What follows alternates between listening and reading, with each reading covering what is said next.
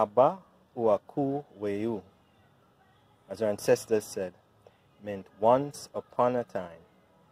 In the beginning, the dweller upon high Ayomon Kundi, he who created all.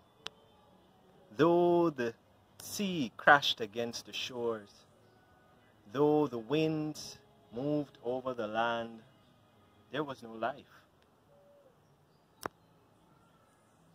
So Ayomon Kundi brought forth the kumaka, as it is called in Lokono, the ceiba, as it is called in Taino, the cotton tree, as we know it in Jamaica today, the dopi tree.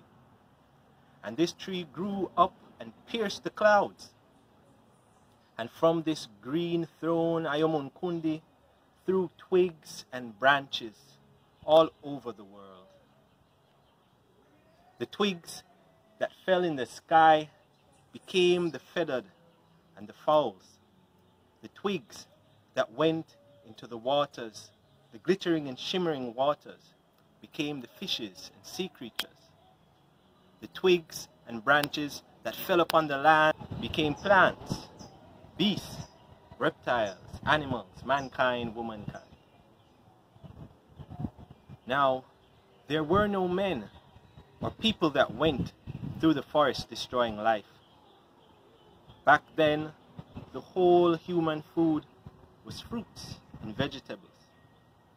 The children of the animals and the children of mankind, the fishes, the plants, they all lived together.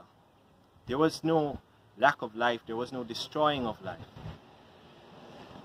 Now, Wadili, this great spirit who observed the children of mankind as they continued to multiply, and the women, how fair they were, his heart was filled with flame and passion, and he took of them wives.